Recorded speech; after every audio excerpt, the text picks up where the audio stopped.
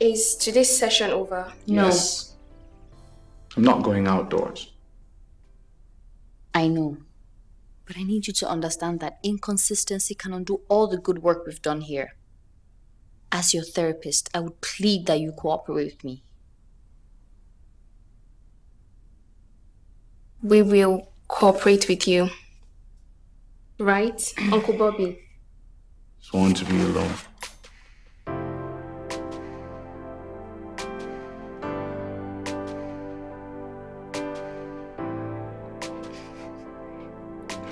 Not the smile. Okay. Just this once.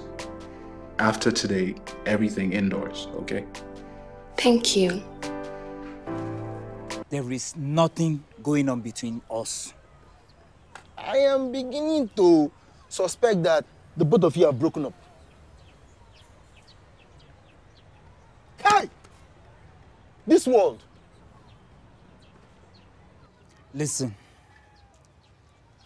Halita has moved on, and so have I. You mean to tell me that Halita is now seeing someone else? I think you should be grateful for how you are now, because it could have been worse, and that would have been a better story. Why would you say a thing like that? Because it could be as dead as my baby, the one that you made me kill.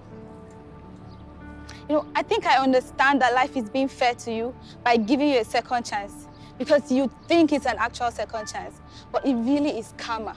Prolonging your life long enough to make it as miserable as the lives that you have hurt. You know what?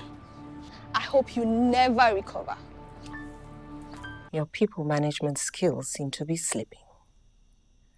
We never had any issues dealing with that annoying staff before. What's different about this? A compliment, Matilda. We are getting soft. But he's your brother. A Rishante, not just any staff. Let me advise that you come up with a plan to handle your conflicts. 2 heads or more, they say, are better than 1. Just in case Udi pops out tomorrow. It's something you're going to have to deal with. Here's the nitty-gritty. You do not go into business with someone with an ulterior motive. Can you make mention of a specific instance or event instead of just generalizing? You shouldn't have given him a position in Lufa. What was I supposed to do? Deny him what was rightfully his. He's my brother. Don't forget that. Blood doesn't build companies. I'm the one who broke my bones, making Lufa what it is today. Are you scared?